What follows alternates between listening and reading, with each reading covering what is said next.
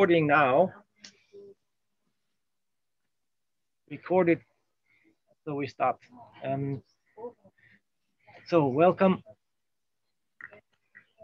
to the CMS site. Sorry for the change. There was a misunderstanding for the link to the Zoom link. So, but now this is a webinar, and Mick will start continue with his introduction, and then I will take over and show you and make the visit. So I will while we do the visit, or while we have the presentation, I would like to ask you to any question, just type in the Q&A in the Q&A not the chat, not in the chat, in the Q&A, and like this, Mick will then ask or answer the question immediately, or ask me, and then I can show more detailed. You can guide me to more elements in the experimental coverage. Okay, great. Okay, Michael, I think we've done the introductions because we've lost quite a lot of time now. So I think we should just start. They know where you are. You're at the CMS experiment, the far side of the ring. I'm sitting on top of the Alice experiment. So let's go. Okay, let's go. Okay, Klaus is going to sit here. Why don't we introduce him? Well, maybe you could connect this. No. Hello. Just one good point. Of course, Noemi, can you come for a moment? I want just to introduce you the team here at CMS. So technical team, you have here Zoltan and Noemi, and Klaus from Germany, and we have two more trainees who will join us. Yeah, and Klaus is going to take you over when you are lost. Mick is doing this. He's chairing this. Okay. Mm-hmm. Okay. Good. I'll just connect to them.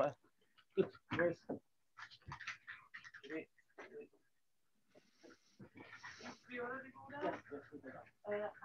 Okay, so while Michael is preparing to go down and show you all the interesting pieces, Mickey, you could go around in the control room, don't you?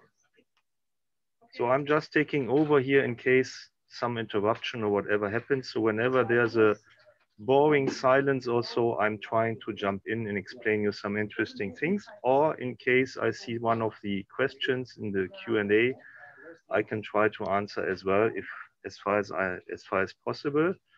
So as soon as they are ready, we can start going downstairs. Klaus, yes. What's your job? Okay, yeah, sorry. In the hectic, I didn't introduce me. So my name is Klaus Rabbetz. I am a scientist at the University of Karlsruhe.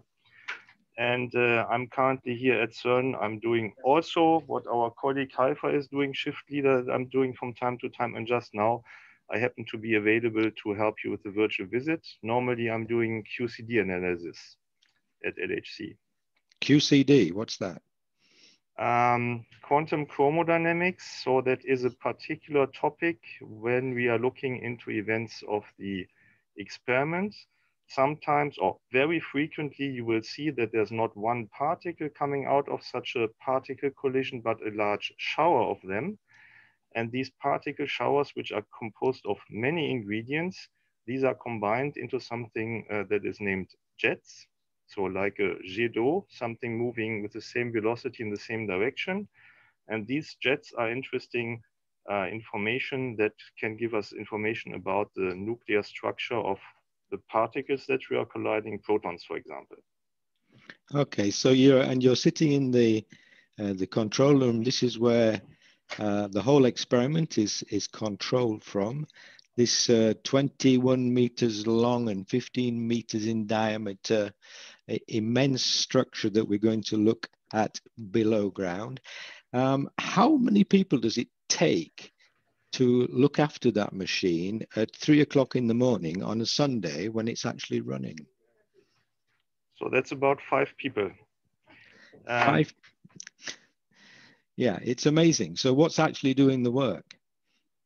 So in fact, most of the work is done by computers. We are not doing anything unless something goes wrong.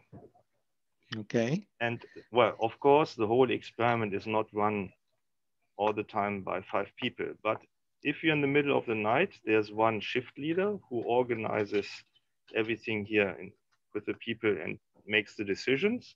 So the shift leader is always necessary. We have one person that is setting up the data acquisition and controlling which data components or which detector components are read out for the new information. There's one person that is controlling the trigger. The triggering system means we have so many collisions, we are not taking all these data. If you would take all these data, it would mostly be noise or something that we know already. The trigger is responsible to pick out the interesting events. Then we have one person looking into the data quality. And most important, we have one person taking care of detector security. So most part of what you see behind me, all these screens, are part of the detector safety system. Also with cameras where you can look into the cavern, what's going on, all kind of signals coming in and alarms and such. And these 5 people are normally necessary to control everything in the middle of the night. Okay, very good. Interesting happens, we ask experts. Phone calls are always possible. May I jump over, take over the picture, please? Of course. Zoltan, please, yes, because now I'm here at the backside in one of our conference rooms, and I go out. Then you see where am I? I'm here. Okay, we lost him. So you're looking at a picture Klaus, of the. Yeah. So you were looking at a picture of the nearest ski station to CMS. So actually, outside the building there is not too much reception. Yeah, that's why. Yeah. He was just looking outside the window of our control room, and he left the room. And unfortunately, the connection was lost. You are lost, and your signal is absolutely bad. Could you please go back to the building? So Zoltan asked Michael to come back because his connection is too bad.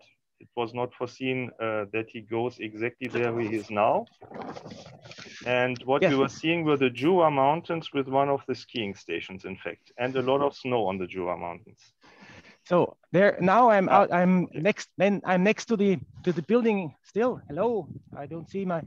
Can you see? Connect. You are there. You are there. You are there. Michael, we can hear you and see your camera. Okay, perfect. So this is the building where we pre-assembled on the surface most of the things, and over there are some dipoles. These are real accelerator equipment. And now we go inside the building. Michael, what's a dipole? The dipole is a part of the LHC experiment, which makes the protons, the particles, run in a circle, and then where they cross the circle in opposite direction, and where they cross, we set it up a big measuring device. And here you see, maybe you go over there, then we see the size.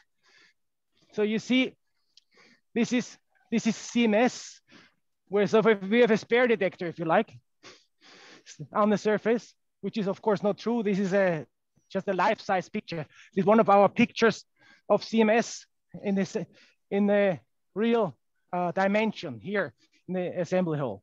And in the very center, over there, the beam pipe goes around the detector. I will show you downstairs on the real experiment as well. And there they cross, the two beams cross and they collide.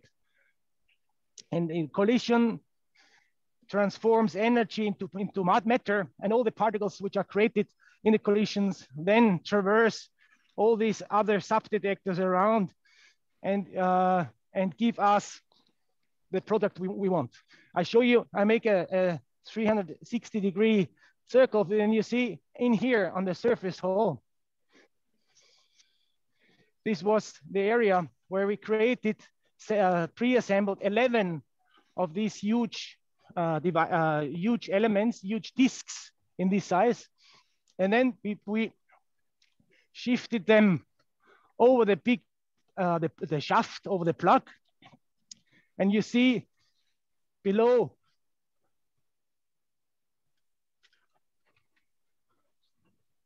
Michael? Yes. Okay. Are you still there? Mickey, yes, are you on Wi-Fi? Am I on Wi-Fi? You should be on Wi-Fi and yes, phone. No, I'm ground. on both. Should be. So what you connection? See? Yes. So one moment, I get an extension so I can show you a little bit more. No, of course not. He's just before the shaft where what he's trying to show you is the hole. There's a big hole. Exactly.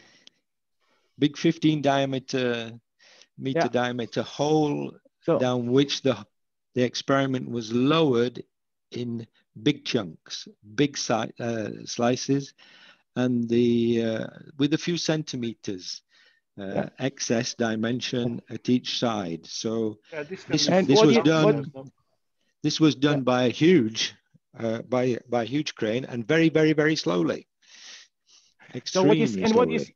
What you see here, this is the picture, and this is the shaft here, and this here is a beton block, which is then when we operate, we close the shaft, and then this is 800 ton beton block where the discs were put on top, then it was slided back, and the things were lowered. Okay. Beton is concrete. The largest piece was 2,000 tons. It was lowered, I think it was 2006, 12 hours, like Mick said, took a long time. And it was filmed live by BBC at that time. And the crane that was used, there are only very few of them in the world, was later on used to put on the roof on the Durban football arena for the championship. So maybe Zoltan, can you always keep, can you adjust it such that just my picture is on as long as I'm everybody sees your picture. Mika, everybody sees your picture, believe me, okay? Good. So what do you have here? I keep Klaus on because you come and go. As soon as you are downstairs, you will be the only person. Okay, good. So this is this piece which looks like Star Wars is actually one old accelerator piece of the Large Electron and Positron Collider, where this is the beam pipe in there, and this is an accelerator element. So you have in the accelerator, you have magnets who deviate the particle and electric field elements who accelerate the particles. So now I will go over to the shaft with a lift to go downstairs. Okay, so I think the LHC tunnel is an interesting tunnel because it actually existed before the LHC was built. It was built to house another particle accelerator collider called the Large Electron Positron Collider. And that was through the 90s. And when that had done its research, it was completely decommissioned. Wow. Everything was taken out, and the tunnel was completely empty, and they started to install the Large Hadron Collider. Now, this was at the end of the 90s, and it took a further 8 years before the Large Hadron Collider was ready to go. They switched it on, and it switched itself off again immediately. It broke, but it was fixed, and it's been running ever since, apart from maintenance and upgrades. Today, we're in an upgrade phase, and maybe we can tell you what that is, what we're doing today, but we won't do that now because Michael he's getting close to the famous lift where he's going to go down in his lift. Here he goes.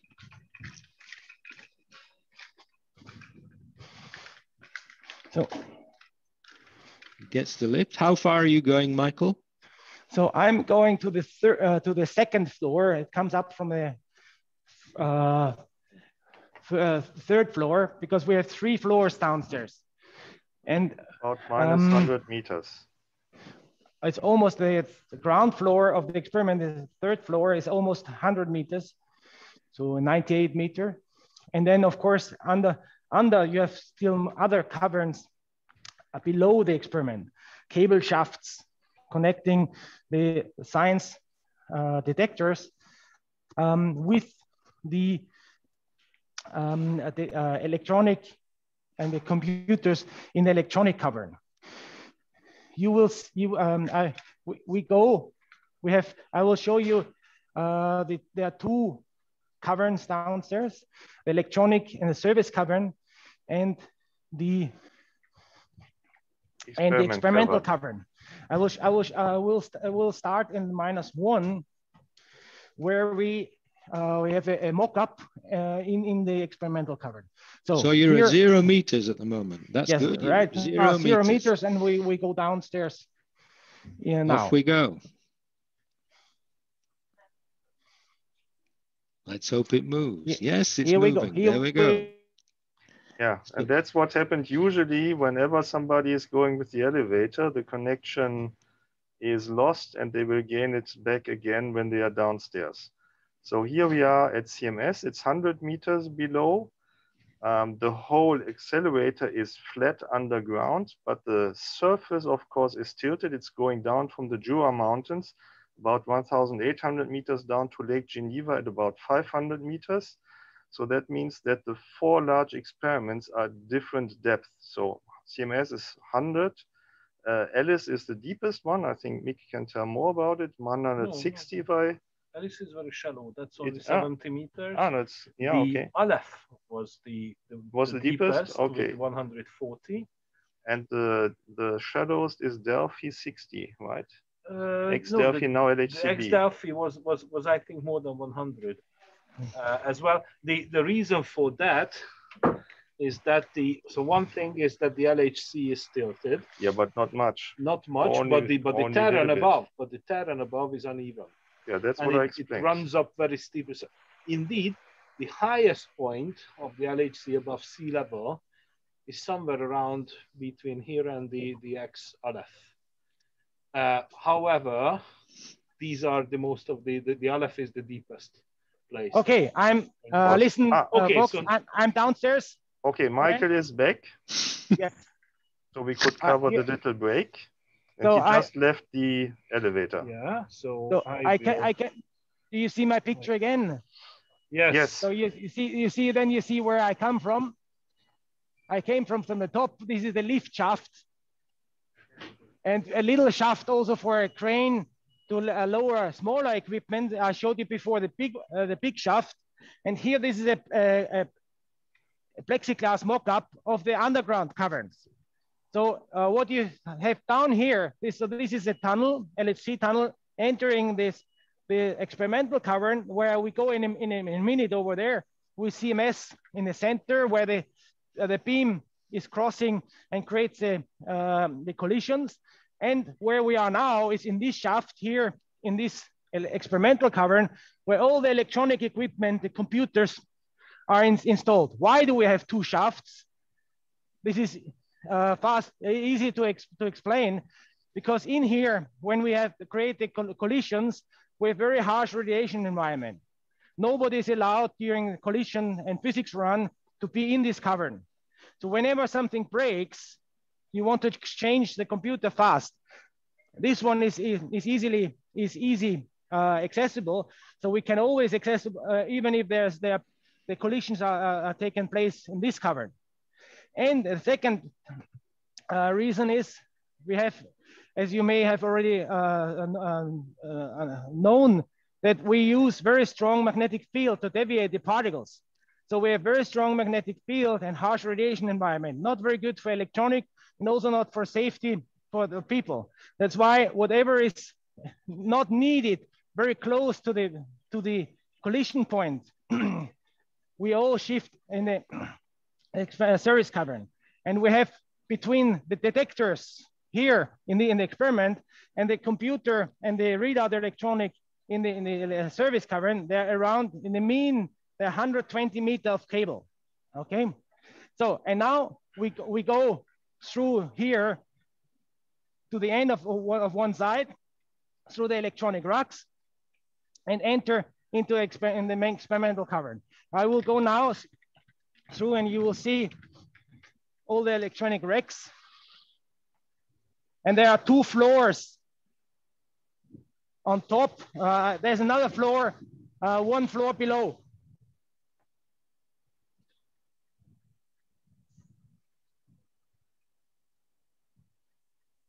Hello, Michael. Are you there? Yes. Yes. Okay. So, Michael, what are these electronic racks doing? The electronic racks, I mean, I will go one floor. But it's not there because. Okay. I see we have one question that is that for data storage as well? No, the answer is data. no, it's not for data storage. All the data that were taken are sent upwards to the control room where I am. Above me, we have a little computer center where there's a first treatment of all these data. And then the final data storage is at the CERN main site. So it's not stored here. Yes. So what you have here in this area, yeah, okay. In the service cavern, you have something which is called trigger. Mick can explain you what is a trigger. Yeah, okay. So the computing and the electronics that we're sort of looking at, okay. Actually, what the first thing that CMS does, I usually, if I'm taking students there, I say, listen very carefully, because if it's running and you'll hear no, no, no, no, no, no, no, no, no, no, no, no, no, no, no, no, maybe. And what does that mean? It means that the computing, the electronics are saying this interaction, this particle interaction is actually not interesting. We are not going to record this because we've seen this type of interaction before. Okay, so it just says reset everything and you can have a look at another one. Now, what is the reduction factor? Well, this is varying with time, but let's say 40 million collisions at CMS per second maybe get reduced to 1,000 per second. So there's a huge reduction factor. And that implies that you sort of have to know what you're looking for. So let me quickly tell you what you see here on my screen right now. So you have the electronic boards which process the data coming directly and decides which detector, which event we want to use and which one we just trash. And if you see closely, the data is transferred via fibers. So you have always glass fiber cable, glass fiber fibers for the data, and whatever is copper is for slow control and for power. One other this is here now a safety aspect, because we are connected with all these racks, wherever is current and power, it's very dangerous if these guns get out of control, if there's a fire. So what the first fire safety and water safety we installed inside, and this would flush with CO2 the racks and kill the fire inside. So here, these are all signal cables, and over here, what you see here, these are power. These you have also at the other side of this service cavern, we have a full line of power.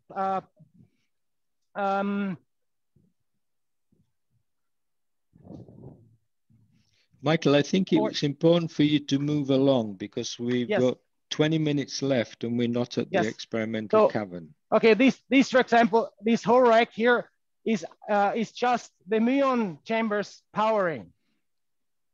So let's go down. Let's go now. I'm going down towards the experiment. The height of the beam pipe. What you see here is the entrance to the LHC tunnel, because we are now here at this side, where since the the LHC goes through, and you can walk around all the LHC. What you cannot jump over the experiment. So in each experiment, you have a bypass for the people and transport. And this is the entrance in the bypass tunnel. And now, this is actually, can somebody step into the LHC tunnel, please? Yes. Mock-up this is the LHC. This is a mock-up picture, yes. Yeah, exactly, since we cannot go in there. So let's go in. Size. So Michael, while you're going through the barrier, we have one question, and that is artificial intelligence involved in processing the data? And the answer is yes, we are using artificial intelligence. I'll take it. It's good. Thank you. We are not using it immediately down there in the cavern, but in the computer centers. So essentially, you can consider one of the events as a complicated picture with about 50 million pixels. And out of these 50 million pixels, we would like to extract interesting information and separate all the events in different categories. And that is partially done using artificial intelligence. So, are you ready again? Wait a minute, Michael, just let's say it might have looked easy for you to get in there, but of course it's not. Okay, it's not easy. Michael had to have his eyes read, and if this device did not recognize him, he wouldn't get in. In fact, when I have students, I say, if they don't recognize your eyes, the person who's the guide, the floor opens and they fall into a pit of crocodiles, okay? Yes. If you read the book Angels and Demons, you will know more about this. But this is a very sophisticated eye scanner plus, okay? Yeah. And you cannot get in, basically, unless it recognizes your eyes. So now go and look at the experimental cavern. So, ladies and gentlemen, this behind the door is a work of art. CMS. So here,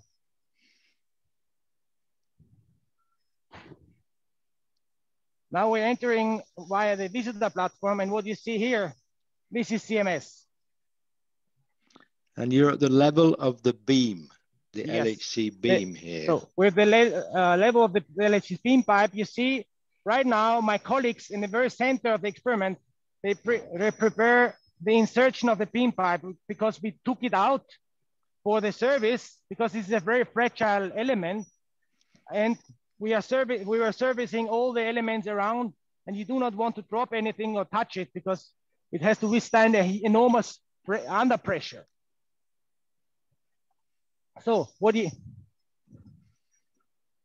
So just confirm, Michael, those are people there working inside the center of CMS, yes? Yes. So inside, so this is, I walk a little bit around. Let me, and you see my colleagues at the very center. And then if I immediately shift up, there you see the shaft where I showed you before on the hole. This is over there. Where there you can even see the life-size picture, which is next to the shaft. And in this, there we lowered 11 of these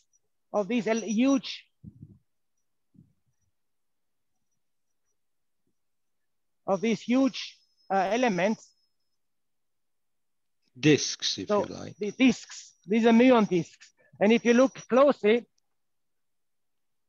you see on this side, oops, you see the distance between this part is a part of the disc of this one, and this was lowered, and you see somehow the clearance between the shaft boundary and the detector element.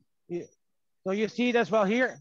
It just fits in. You have left and right 10 centimeter clearance for this huge and delicate device. So what you see now, you see this is the same image you see on our CMS life-size picture on the top. So what you see here is where my colleagues are. At the very center, there's a tracker, the very high resolution silicon tracker. And around the tracker, you have energy measuring devices, the electromagnetic calorimeter and the hadronic calorimeter.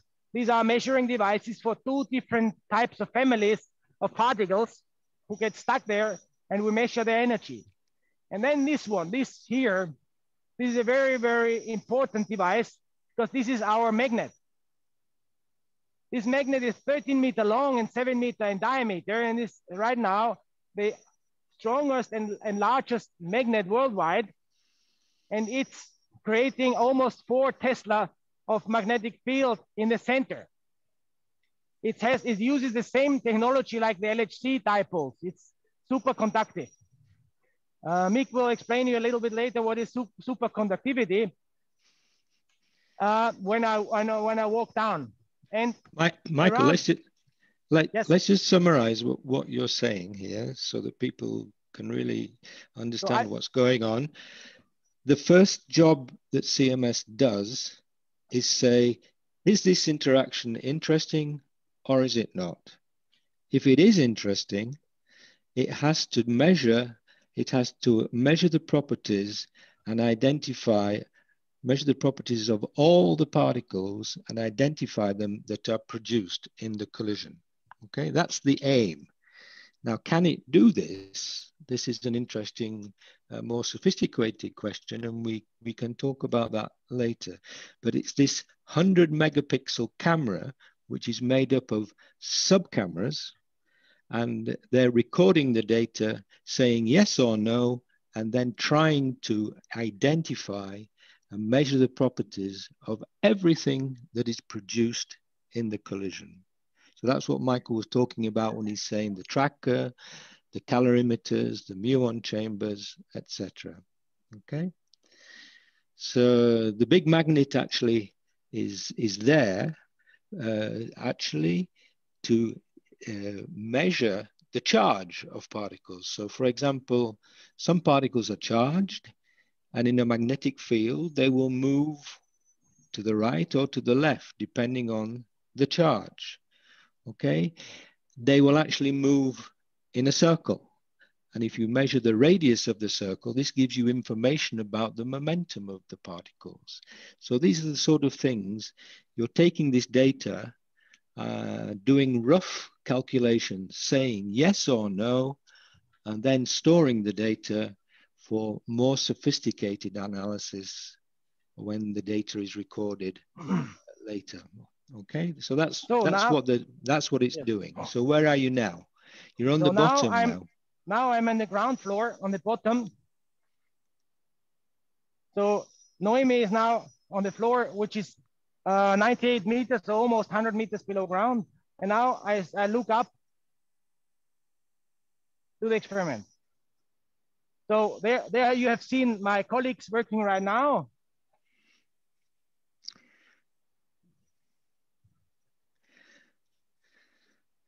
Yeah, it's 5 o'clock on a Friday afternoon, and they're still there.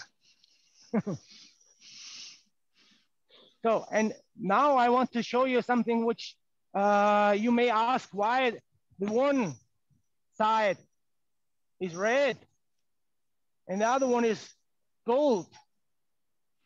And why is this pizza shaped? And this is somehow circle or parallel. So what we have here is a intrinsic structure of the measuring devices inside the detector, because we measure in 4 pi direction. So like in all directions, we need to capture the particles.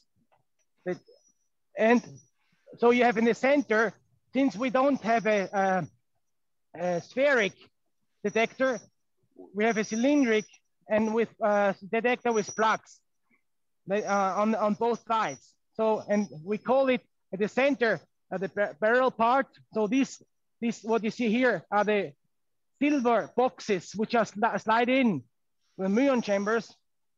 in between the red structure. The red structure is important because actually this is iron. It is important to first of all hold the chambers in their place, of course. And secondly, the iron structure is used as return yoke. So the magnet creates a magnetic field. The magnet is a solenoid. That's why CMS is called compact muon solenoid. Muon are one of the important particles we want to measure, and they are measured in this outside structure. And solenoid is the shape of the magnet. Michael, so, somebody, Stephanie's asked, do these slices move together?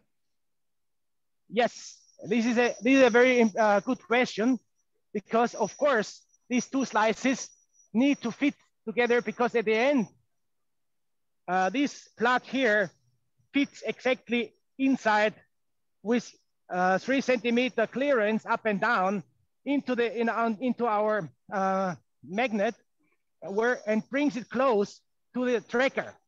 And then you have also here a layer of electromagnetic calorimeter, and this is a hadronic calorimeter. And then there's the muon chambers, like here, the muon chambers are outside. So once we run, then all these layers are brought together, as you can see here, very, very close, shifted together. So this is one of the discs. This is another big muon disc. Then there's a little bit more gap, and this is the other. So in the operation and physics mode, it's all the layers, all these big discs are pushed together, brought together in contact before operation. And then one other interesting thing is you push. How do we move? Because this part here has 1,200 tons. This is one of the end cap, we call it. So end cap is the plug. As I told you, this fits in here, and this surface here is in contact with this surface, that we do not lose any particles. And how do we move a 1,200 ton? So let me go below our detector.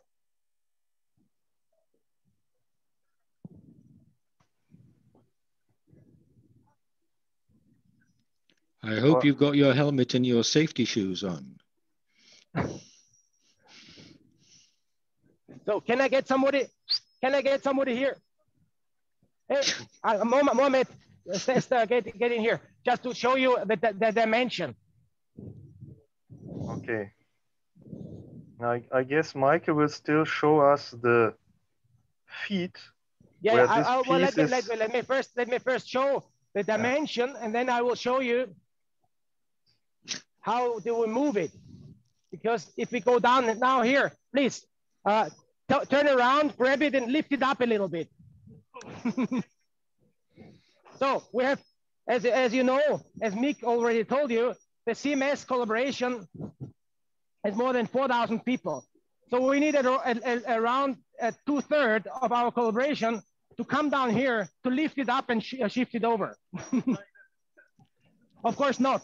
So what we do is we use, because this is very delicate,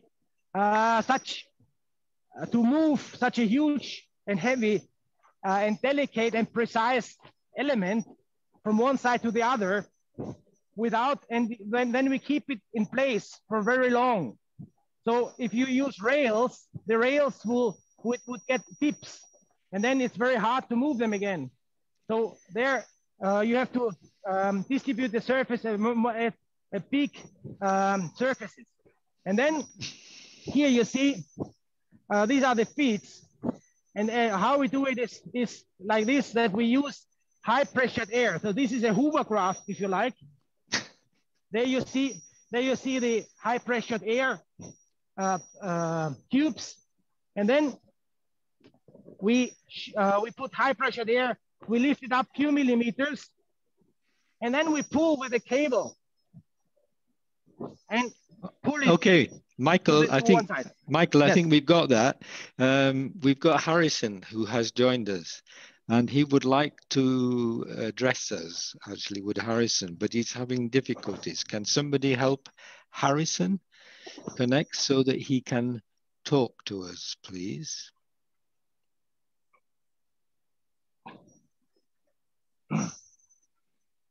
How does Harrison connect so he can talk? Now we should be able to Harrison, talk. yeah. Oh, okay, yes. Yes, we can hear you. Good afternoon. You are on air. Okay, very good. Thank you.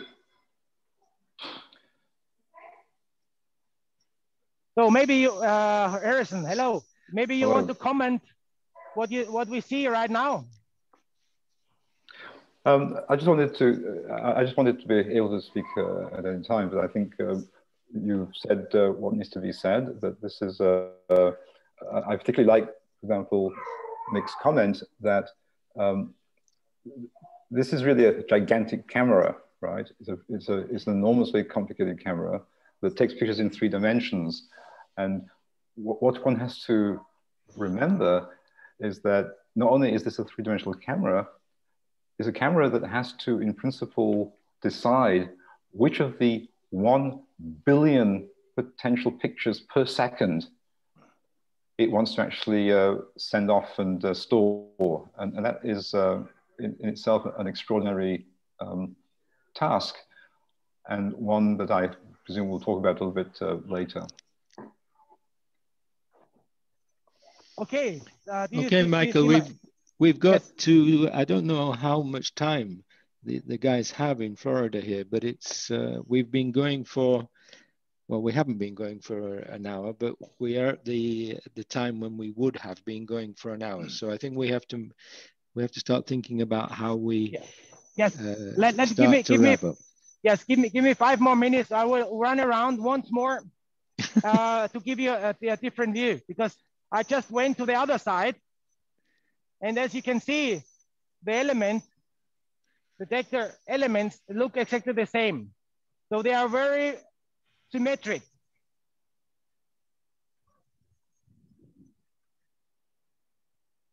Here. Harrison, maybe I can ask you a question. How long did it take to build this?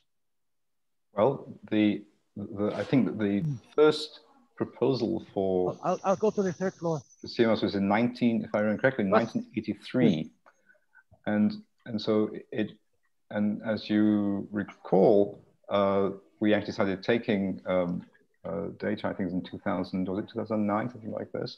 So 83 to 2009, before this detector was actually in a position to take data. So I mean, there are people who basically spend almost an entire scientific career putting this thing together. And roughly speaking, how many people were involved in this major enterprise then?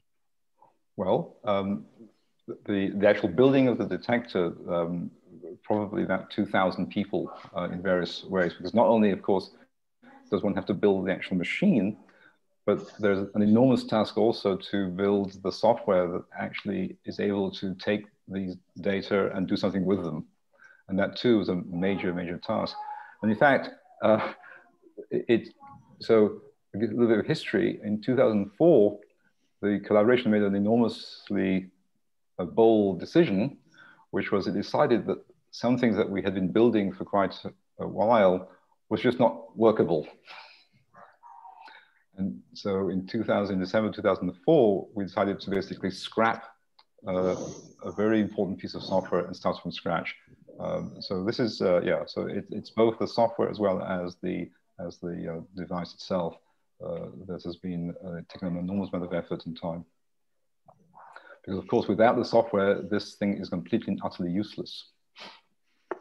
Okay, so what we can say is that in building a device like this, a lot of the technology that is used to do the job today actually didn't exist back in 1983. So you not only have to think about what you want to do, and how you're going to do it, but you have to invent things that will allow you to do it. So these are technological developments. Now, these technological developments actually become available for other uses outside of particle physics, because one of the very important things to know about particle or about CERN and about CMS is that everything that is done in the context of particle physics is actually made available to everybody, to humanity. So there's a very interesting question I would like to ask Harrison, and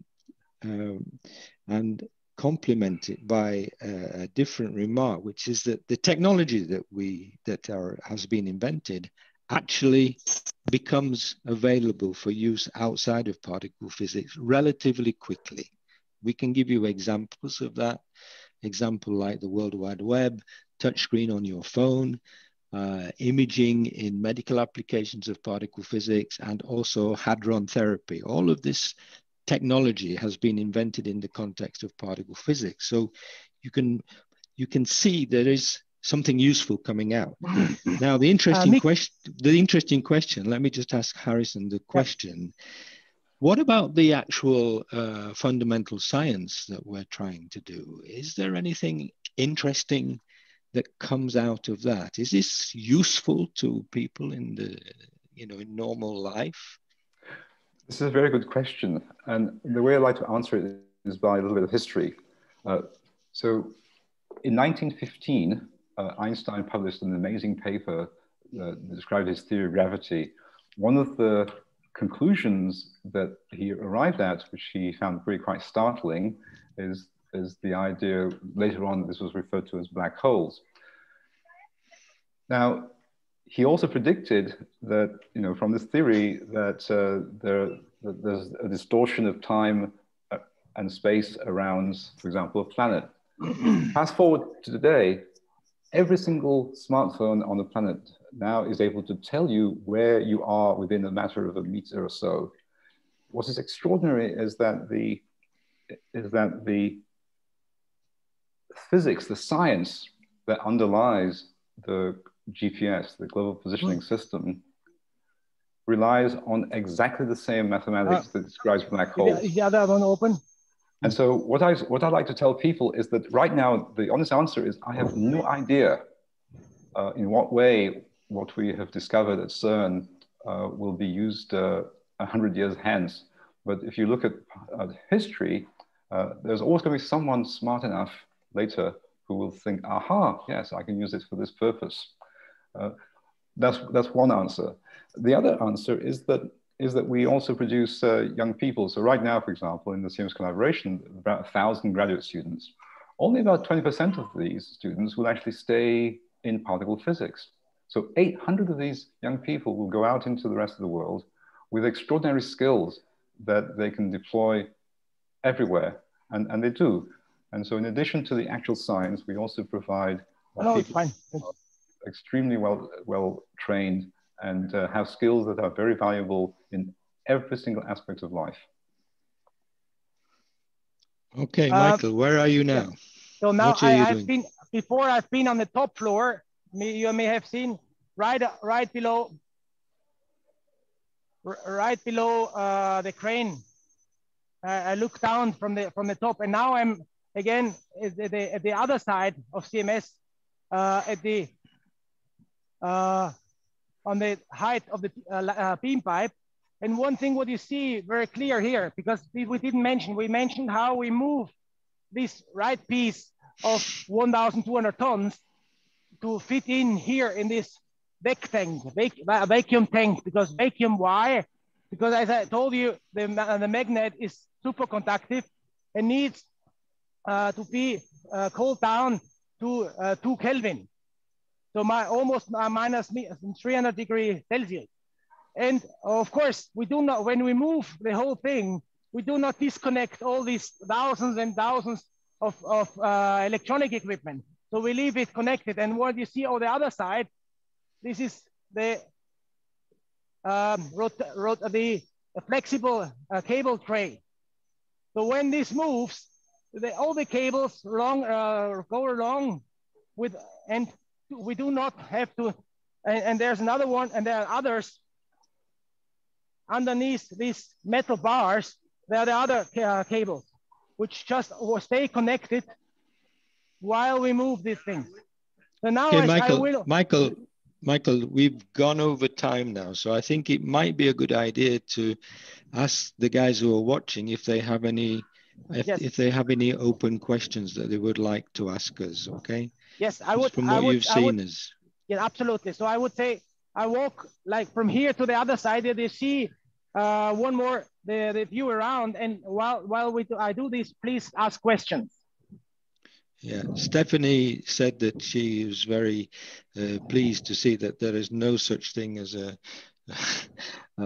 particle detector experiment designer, or is not an occupation that you can sign up to be. There are actually detector builders and detector designers, but yeah, the occupation particle detector builder is fairly rare in life. Yeah. What actually do you do, Harrison? Are you a particle detector designer, or are you So I of course, way back in my youth, I helped to build, both design, build, install detectors. But of course, in more recent years, I would consider myself to be mostly the sort of physicist who looks at the data and tries to see whether there's anything in it that's interesting. So what I think is important to realize is that, which is actually remarkable when you think about it, that every single part of this device has been built in many different places around the world. And there are specialists, of course, in detectors that track particles. There are specialists in detectors that measure the energy of particles. There are specialists in the electronics that's used to get these data out of these devices and so on. And so there's a very wide range of people with different skills. But one shout out I want to really make is that today we would be absolutely dead in the water without the extraordinary talents of engineers and technicians. I mean, these are really the people who make things actually work and come together. The physicist might have an idea, might design something, but in the end, it's the engineer who actually tells us, oh, no, this doesn't work. You've got to take into account this stresses. This will simply collapse. They're the ones who actually makes things come together, working closely with the physicist. And we shouldn't forget that. And it is very important. For example, there's someone who had to actually work out all of the pathways of the cables from the devices to the control room.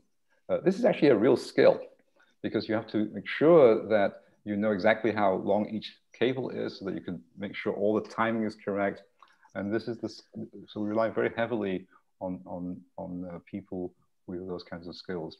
So even though the physicist may be the person who has the initial idea about what kind of device we want to build, there is no way today that we could do so without an army of people behind us. Harrison, Alex is asking, what are some of the most interesting recent pieces of data? That's how Alex puts it. Yeah, this is a very good question. One of the most interesting recent developments is that, so this gives me a chance to talk a little bit of physics. So one of the predictions that came out of the theory from the 1960s is that the Higgs boson, this particle that was discovered in 2012, can break apart in different ways. And the theory predicts exactly how often that happens and all the different ways in which this happens. And one of the most interesting recent pieces of data is that we have actually confirmed to some level of accuracy that this prediction is actually correct. That, for example, that the Higgs boson breaks apart into a top and an anti-top quark far more readily than, for example, into electrons. And so what was once upon a time an abstract prediction that was not necessarily widely widely accepted has now been confirmed. And to me, this is extraordinary. It's also disappointing, to be honest, because we are absolutely desperate to find evidence, data that disagrees with this amazing theory called the standard model, because it's disagreement with what we expect that will allow us to make progress. And so it might seem strange, but this is really what we're hoping for. We're hoping that we discover something that actually does not agree with what we expect. But that's for me the most interesting recent piece of data. What about the things that people might have heard of? People might have heard of things like antimatter. They may have read the famous book. They may have read about dark matter. These maybe are concepts that are more easily understandable than the standard model. Right. Is CMS going to hazard, or is it going to shed any light on dark matter, if that's one way that we can? So one thing, if ever you get a chance to actually visit CERN, you'll be actually going to visit a factory, right, that makes antimatter, the antimatter factory. One of the most intriguing questions for which we do not have an answer is, maybe can you go there, just do it on the side, is why, if you, let's suppose you make a guess and you say that when the universe began, there surely must have been equal amounts of matter and antimatter, right? Because, you know, positive, negative, you add them together, you get zero. And that's the hypothesis that we all make, that there must have been equal amounts of each. However, if you look at the universe as we see it, there are only trace amounts of antimatter, literally, really trace amounts, very, very little. And so the obvious question is, what has happened to all the antimatter? We don't have an answer to that. However, it may well be that some of the ideas that people have proposed, such as, you know, for example, dark matter, at first sight, you might think, well, what does that have to do with antimatter? Well, it could well be that if we actually are able to produce this dark matter at CERN, we don't know whether we can, but if we were able to do so, there are reasons to believe that the existence of dark matter would have some bearing on what happened to the antimatter in the universe. Unfortunately, we have not seen any sign of dark matter, which is really unfortunate, because when we look out into the sky, there is lots of indirect evidence that the vast amount of matter in the universe is actually of a form that we cannot actually see, so-called dark matter. So we think it exists, and we would like to imagine that this device that we are looking at and the accelerator is powerful enough to actually make it. But so far, we've not been able to make it. Okay, Stephanie made an interesting remark. Stephanie says, so contradiction, yeah, well, it's gone off the screen now. Contradiction is as important as confirmation. I'm sorry, because it went off the screen, because I just answered it saying that confirming something expected, like the Higgs boson, is great, but finding something that contradicts our expectation means we find something new. Exactly. And that is even more exciting. Absolutely. And that's the thing that we're looking for. We're looking for a contradiction, something that is unexpected. And it is remarkable that this theory that was written down in the 60s and early 1970s still rules supreme. It's remarkable. And we should both celebrate this, right? I think we should celebrate the fact that you know, we're a species among which there are a few people who are sufficiently creative to create these theories that are remarkably predictive and explain so much. But right now, the real motivation for the experiments that are being done at the LHC is to find contradictions, things that do not agree with what we expect. And you might say, why? Because we want to understand things that are clearly puzzles, such as, you know, if our interpretation of what we see out in the universe is correct, we would like to understand. I mean, I personally would like to understand, is the dark matter that we infer from space, first of all, is it actually matter? Right? We all assume that because we're particle physicists and we all like particles. And so we assume, because we have certain prejudices, that the thing that we label dark matter is actually matter. So that's a question I would like to have answered. You know, is it stuff or something else?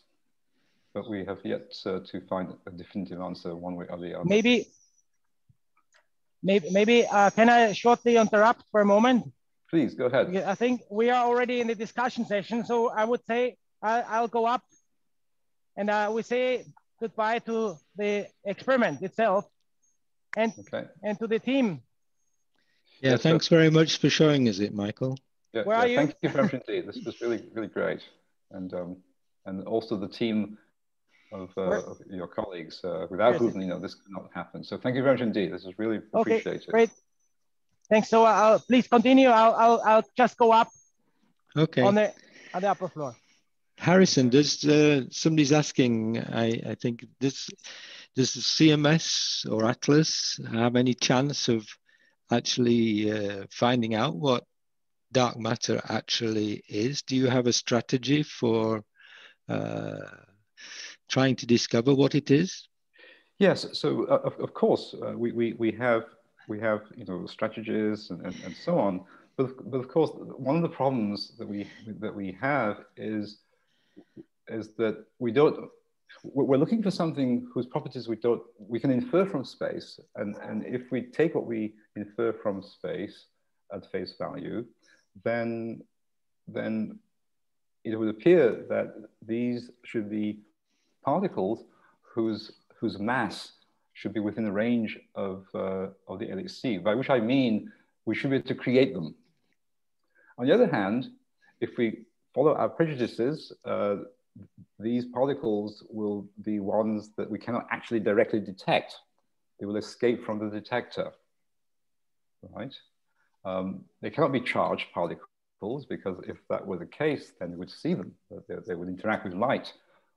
And so we have a way to look for things that we can't detect directly by asking the question, if we add up all the particles that we can see, and we find that there appears to be you know, a lack of conservation of energy or momentum, we then will say that if we believe, and there's lots of evidence that, you know, energy and momentum are in fact conserved things, if we find that there's a discrepancy in the momentum, we will attribute that to something having escaped from the detector. Unfortunately, there are other things that can escape from the detector, like neutrinos. And so it is not so easy, because you have to convince yourself that you know how to distinguish between whether or not the missing momentum is due to just neutrinos or due to something new. So so we have ways, but we are still also looking for more cleverness from our young people about how to actually go about looking for something. You know, how do you look for something when you don't know what it is that you're looking for? That's the question. So in fact, in summary, you have this incredibly detailed standard model, which you can make predictions and you make measurements which agree with the standard model. But there are two of the biggest predictions of our cosmological model, the existence of antimatter and dark matter, that we can't answer. Is that correct? That's right. And it's really, you know, I'm both, you know, in awe as well as disappointed, because I'm in awe that there is this theory called standard model that works so well. I mean, it is extraordinary. Why should it? But it does. Harrison? Yes. We also have the question, did we find any disagreements while you were talking about the standard model? And I also would like to give you the question whether we are using time crystals. So there are always disagreements, right? We always find discrepancies, but these discrepancies tend to be ones that are not sufficiently large to basically make any definitive statement one way or another, right? They're always, we call them anomalies. And if we look at the past, what we have often found is that it's, at least so far, these anomalies disappear when we actually have a better understanding. For example, we may have a better understanding of the detectors. We may discover that there's something that we missed when doing an analysis. So I would say right now, yes, there are discrepancies, but none of them are at a level that one would be inclined to say that we found something new, right? Now you mentioned time crystals. Yeah, so to tell you, so the question is, somebody is reading a lot about time crystals lately. So is there any relation to temporal materials in our experiments? That is the precise question. To temporal materials. So this is not something I could answer. I mean, so you have to remind me a little bit about time crystals. I mean, this is a relatively new idea, right? That theorists have been talking about. Is this just to jog my memory? Could you say a little bit about time crystals? Well, that's a question we have very via question and answer. So it's not my question, so I can't tell you more about it. I'm sorry. I'm not so familiar with this. I've heard the term, but I'm not. I don't. The fact that there's been no discussion about such things within the collaboration suggests to me that this is something that is probably more related to another field than ours. I would say it's more related to something like quantum computing. I think, and this is something we are not doing right now in our experiment. Right. That's my impression from this. So I do not know very much about it at all. Maybe I can comment the last pictures, because now I already arrived on the floor upstairs on the outside on the ground floor already. And what you see back there is an installation of the collaboration, symbolizes the collaboration. You can read CMS, but if you look closer to the pixels, you will see our colleagues, and which is also symbolizing the diversity of our collaboration, and with different characters, different age. And what you see here is an installation which symbolizes, these are watches, and if you count the watch, there are one watch missing to capture all time zones CMS has institutes. So we are a collaboration in more than 50 different countries with more than 200 different university institutes. So it's a huge, it's not just a technological or scientific challenge, it's also a huge social challenge, actually. And the best person to talk to about the social challenge is actually Harrison, because he's right now the collaboration chair, which meaning guiding and cheering this huge collaboration of more than 3,000, almost 4,000 people. So I go back to the control room now. So I'm conscious that we've been going for about an hour and a half now, and I'm not sure how much time we have left. Maybe Stephanie can tell us, or you can, if there are some more questions, we are happy to keep going, but I'm conscious that time. Stephanie talk. Stephanie, we will make her talk. So we just give the microphone to Stephanie, if I understood correctly. Yes. Yeah. Hold on. Oh, she is. She's okay. She needs to unmute and then you can talk, please. Okay, hi. I'll start my video, just hang on a sec. Okay, so I don't know how many of us are here. There's 14 people, so that's pretty good. I suppose we want to say a big thank you because that was pretty amazing. You know, you see pictures of it, but I did feel like I was going through. Not this one. Food for thought. You're right. Really, you know, I'd love to be there. I'm sure most of us would, and I'm sure we have lots of questions, but I know that we have to at some point now kind of update the artists on what we're planning due to the extended situation that we're in. I just want to say thank you so much for that, Michael and Mick, and I've forgotten all your names, CMS Control Room. Klaus, in fact. Klaus. Yeah. Klaus. But Now Zoltan, Noemi, and a new group, a new. Yeah. yes, thank you very much indeed. This is really. So you're very welcome. Mm-hmm.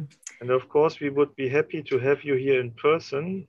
It's just some nasty virus that's preventing it. Yes, it's very annoying. Okay, so what should we do now, Harrison? Should we use this Zoom link to update, or should we? I think it's a bit difficult to move back now. Yeah, I think we should just update with a Zoom link. Okay. I think that's the easiest. Should we, just one question, should we keep on the recording because we're recording it? No, we can now stop. We can stop the recording. Okay, good. Then we stop the visit recording now and we have a